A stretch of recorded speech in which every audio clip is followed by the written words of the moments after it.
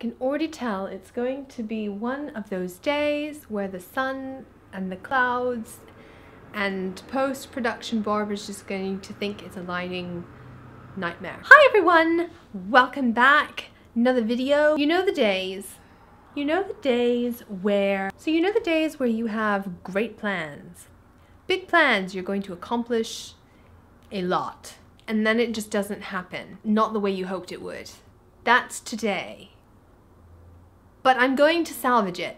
We are going to salvage the day. And we're going to start with a video because that's fun, right? Yeah, video, fun. And what I wanted to do in this video is share with you a few picture books in which I think the art is unique and involves mostly paper cut, but some unique art styles. These are all books that are not mainstream books, and so most people are not familiar with them, but I think they are incredibly artistic and beautiful, and I wanted to share them because I think they are inspiring. In my experience with paper cut art and children's books, they tend to be, it doesn't have to be, but there often are what I call quiet books. Interesting. I think I might restart this video. No, not. What I mean by a quiet book is either quiet because there's no text, which we will have a couple of those, or it's quiet in terms of it's more meditation on something rather than this story where, if you think of storytelling, where you have peaks and nadirs and you're, oh my gosh, the world is ending, but no, we saved ourselves, and then oh no, here's the next catastrophe, but wait, we got through it, and that which you ordinarily think of as a story. These are less so that way. They're more meditations on feeling or an experience. I'm a big believer in quiet books for children for a number of reasons. One, it lets the children focus more on the art, and because the book is quieter, it asks quite a lot of the reader, even if there's no text, to engage with it. So quiet books are a way to really sit with children and ask them, you know, what do you think of these pictures, or what do you like about this art, or what do you think the story is saying? Especially in the case of books where there is no text, because then you really have to sit there and ask them, what do you think this means, and how do you think they feel? Children are not always used to quiet books, so sometimes this can take a little bit of time, but it's really worth it. And once you learn and you teach them how to engage with this story, you are actually teaching them storytelling skills. So if you're looking to even teach yourself more about storytelling, particularly if you're thinking of teaching yourself about storytelling as it pertains to art, I highly, highly recommend these books, and they're totally beautiful. So without further ado, let's look at some beautiful, beautiful books. The first one I want to show you, I have two by the same author, and these must just take her forever to do, but they're gorgeous, they're stunning, and her name is, she's going now by Camille, I'm going to slaughter this last name, but Garoche. She initially went by Princess Cam Cam, so her first book is by Princess Cam Cam, her second book is by Camille Garoche, and they are Fox's Garden and The Snow Rabbit. They are textless, and her style is that she does paper cut art and she cuts everything out, and it's like she constructed all of these scenes from paper that she drew on and, you know, painted and colored, and then cut them all out and then layered them up into depth and then photographed them. I mean, laborious. This must have been laborious.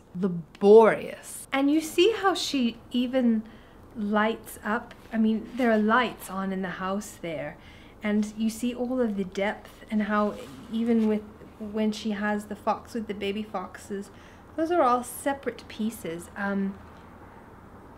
It's a beautiful, beautiful book, and her narratives and stories are all so incredibly sweet. The Snow Rabbit, also set in the wintertime, is more of a daylight book, and it has this silvery feel to it, and it's much more close up. So whereas the Fox Garden is a little bit back, Snow Rabbit is a bit zoomed up, and the styling on these is just incredible. I think the Snow Rabbit really gets me because the woods are quite complex that she does, and the way that she layers it is absolutely beautiful, and you really do look at it and go, how did you do that? And she clearly uses paper cut, she clearly uses colored pencil, paint. They're beautiful, beautiful books. So highly recommend both of these. Also, dropping things in this vein, is this book, and it's called My Father's Arms Are a Boat. Now, I will say up front, this book is about death, so just putting that out there if you're thinking about buying books for children. I think it's a wonderful introduction to death and getting a child to sort of understand it and talk about it. It doesn't outright say someone died, but it's clearly about a son and his father coping with their mother not being there. It employs that same paper cut art. This one has text, but it's really about just a conversation between the son and his father. And the interesting thing about this one is that it goes a bit more abstract with some of the things that it's doing. So whereas Camille's books are very literal in terms of the action that you see and what you're seeing on the page, My Father's Arms Are a Boat, the placement of things is suggestive, employing, I'd say, more pen. It's less paint, less color, more pen and ink almost with the paper cuts. Overall, the depth is not there in terms of the layering, and I think the complexity of Camille's books, but it's really beautiful, and I like the space dimensions that he has. It's interesting because these feel more like a movie to me, whereas this feels more like a play where you have minimal set.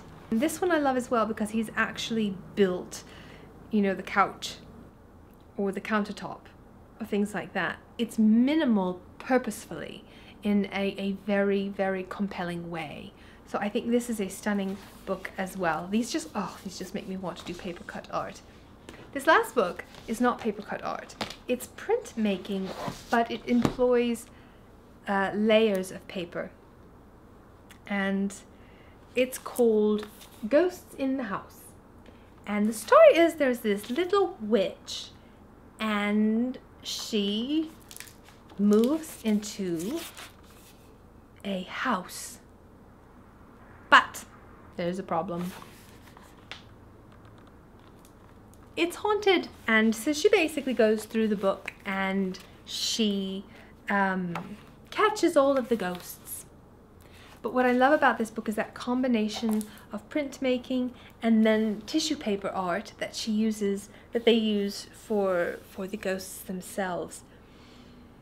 It's a cheery little book, and it is incredibly fantastic in its reduction of line because it's printmaking. And so whereas something like Fox's Garden, you have a lot more in terms of line and drawing and color, and it's gorgeous, but it's intense that way because there's so much media coming at you, and there's a lot happening.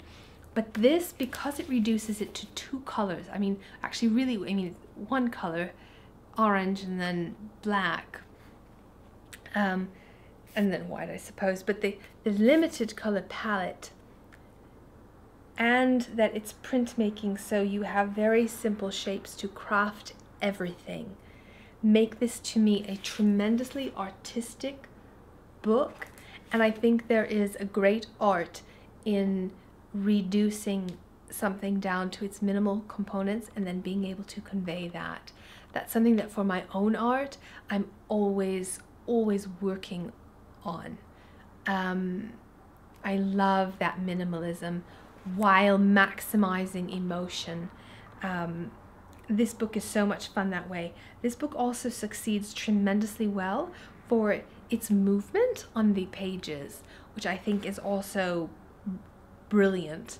I highly recommend all of these to anyone who is interested in illustrating, interested in visual storytelling. How do you tell a story in pictures? How do pictures work with words?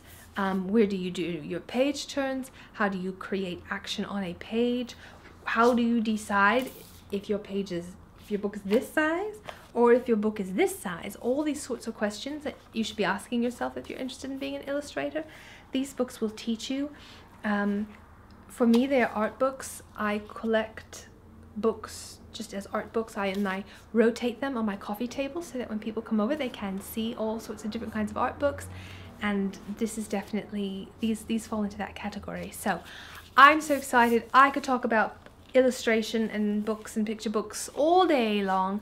I hope this was helpful. Hope it's interesting. If you like this video, if you're interested in more examples of books in which you tell story through art, or if you're interested in learning more about storytelling, please give this video a big thumbs up and leave questions and thoughts in the links below, because this I love to talk about and we could just have a field day. Hope you're having a great day. I will see you very soon. Bye!